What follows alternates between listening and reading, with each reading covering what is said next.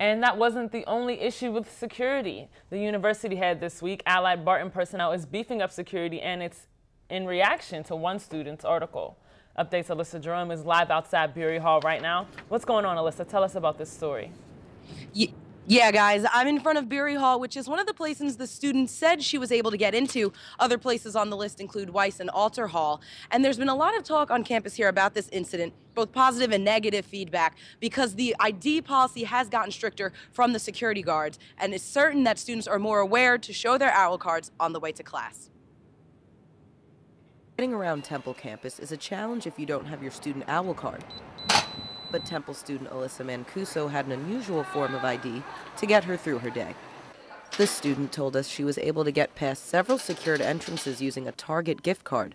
She was given the idea from her editor in another on-campus publication. I was like, all right, I'm down for it. I was a freshman. It was my second article. She said she was able to pass security with the card in spots like Gladfelter Hall, Tyler School of Art, and even the Tech Center. I was kind of just like, did I just do that?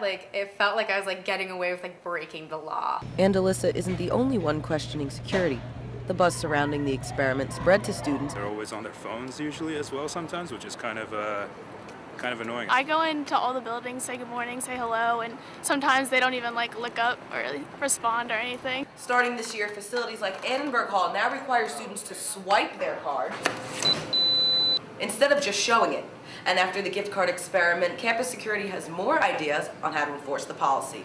Captain of Security Operations Jeffrey Chapman explained creating a less comfortable setting could help. Have them standing up and greeting folks as they come in during class break. And that creating pathways from a building's entrance will help ensure IDs are checked. The setup in the buildings is going to be what's key to success. And it wasn't just for fun. Alyssa's priority was creating awareness. Maybe Temple security getting more strict and talking to the security and seeing what the issue is.